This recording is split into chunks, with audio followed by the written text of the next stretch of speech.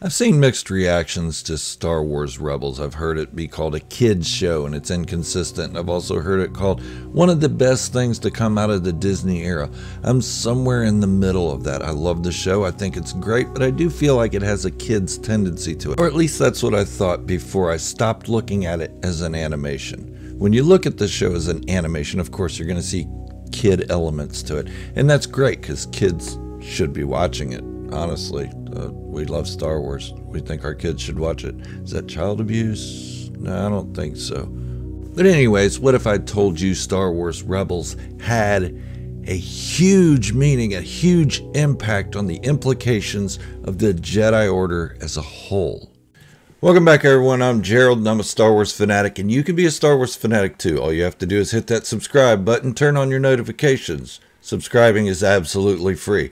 We may not agree on every topic that I talk about, but we do agree on one thing. We love Star Wars. Okay, with that said, let's get on with today's topic. Alright, so I have to give some of the credit to a couple of my viewers who commented yesterday on the video about Kanan Jarrus' death. He died protecting those he loved. Not a big deal, right? That's what any husband, lover, father, mother, anything would do to the ones they love. They would protect them. They'd jump in harm's way to make sure the other ones got out of harm's way. And I would love to say that Kanan jumping into the fire to save Hera, Ezra, and Sabine was the act that put him over the top, was the act that showed everybody what a character he was. But no, that was the climax. That was the end result, and everything that had been building up in Star Wars Rebels from Season 1. Kanan Jarrus' sacrifice exemplified how he successfully loved and grew stronger in the light side of the Force because of that love. And I know a lot of you are thinking, oh no, Star Wars fanatic talking positive about more Disney stuff, but Disney just changes the lore of Star Wars. No, they're not changing the lore per se. I would say that they're more expanding it, expanding the lore. And that's what stories do. Why make new stories if you're not going to expand on the lore of the galaxy involved in it? But luckily there aren't a lot of people that comment like that. There are just a couple, but I can forgive those because some people just don't like what Disney's doing. And I get it. That's your opinion. You're entitled to it. But on with today's topic. The whole show of Star Wars Rebels is about standing beside those you love and not forsaking them because of your emotional attachment to them. Quite the opposite of what we heard during the prequels with the Jedi, with Anakin Skywalker having to hide his love for Padme. And before the argument's made that Kanan really wasn't brought up in the Jedi Order, he was. He was roughly 12 years old when his own master died, Depa Billaba. So Kanan Jarrus, born Caleb Doom, then changed his name later to hide from Order 66. He knew about the no attachments rule in the Jedi Order. He knew it all too well. Why? I mean, even if he had no attachments when he was younger, he was still taken from his family and not allowed to communicate with them. But what Kanan Jarrus did was to confirm our own suspicions that having an emotional attachment as a Jedi would not turn you to the dark side.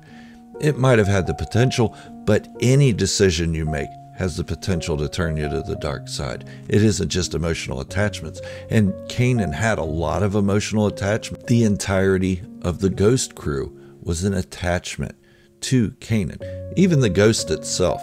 Now, when you think about it, what does Disney know about Star Wars lore? Well, I'll tell you this. The show was written by Dave Filoni, and he knew the Jedi were wrong in the mindset of attachments during the Republic days. Why does he know that? Because he was a protege of George Lucas himself. He knows too well. And this story would have continued that theme that attachments do not turn you to the dark side necessarily. Kanan showed it was very much possible to stay in the light and actually grow deeper into it because of his love for his eclectic family.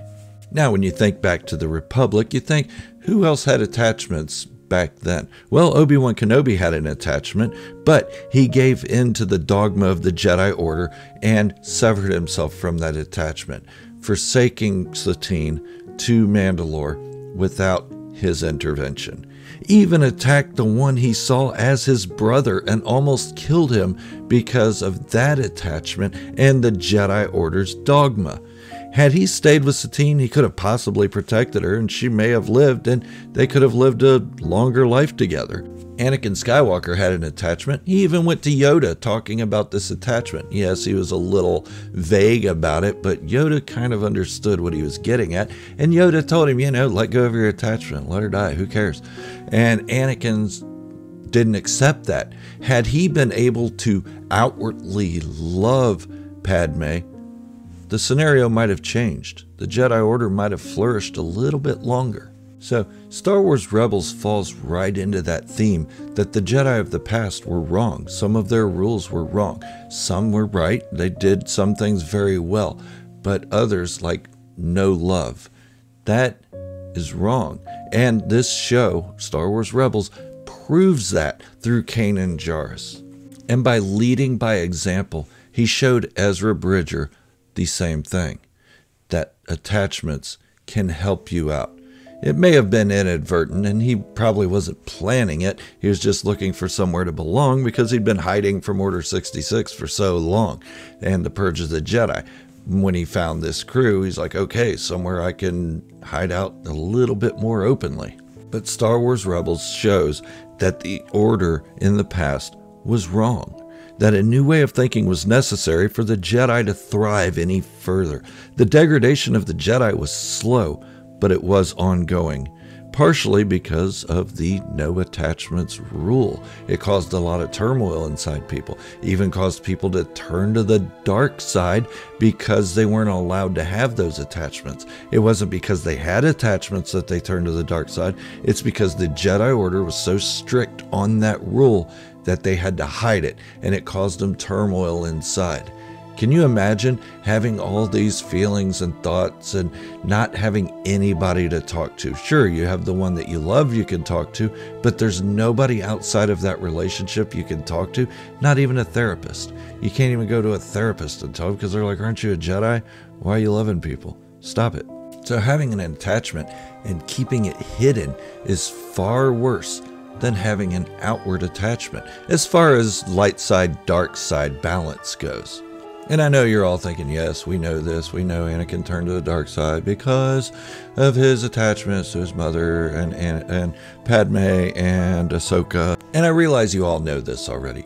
But what I'm trying to convey is that Star Wars Rebels has shown it is 100% possible to love and remain in the light side of the Force.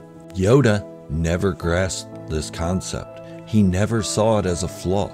You know how I know this? Because in The Empire Strikes Back, when Luke starts having the visions of Han, Leia, and Chewbacca in trouble on Cloud City, Yoda tells him, if you care about him, let him go. And there he goes again. His attachment issue is coming forth into his training to Luke Skywalker. So he's starting the next generation that he wants to thrive in the Jedi. He's teaching them the wrong way again, starting the old ways all over again. But Luke Skywalker was no dummy. He said, you know what? Stuff your dogma, little green guy. I'm going to save my friends, or at least try. I'll die trying if I have to. And they're like, oh, you're not ready to face Vader, and so on and so forth. He's like, I don't care. I'm going to go try. I love these people. I'm going to go help them out.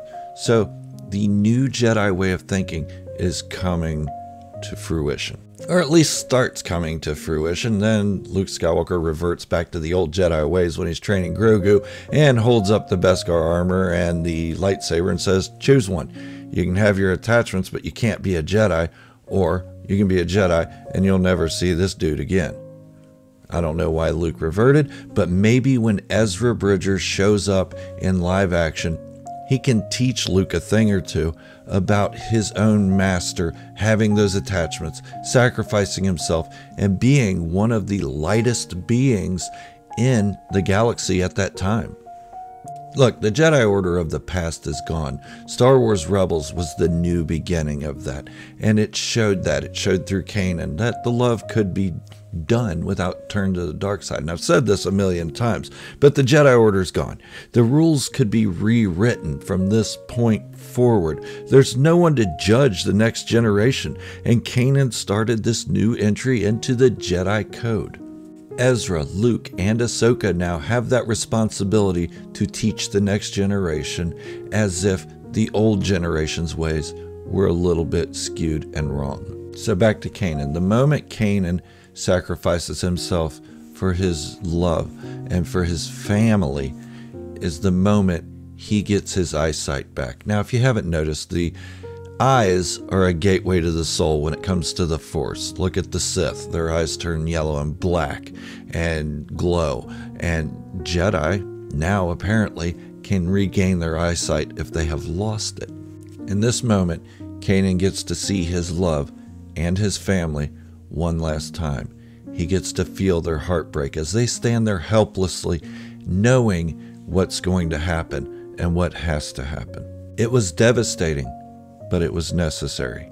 Not only necessary to save his friends and his loved one, but also necessary to change the Jedi Order as it begins anew. But let me know what you guys think in the comments below. Am I way off base with this one, or do you agree? Do you hate Rebels because it's a Disney property, or do you like it and think it's just okay? Let me know. I'd like to hear from you. I do read all the comments. I don't always get a chance to reply to everyone, but I do read them. So thank you for comments and keep them coming. This is Gerald from Star Wars Fanatic signing off, wishing you all great health and happiness. Thank you for watching, and remember, this is the way. The only way.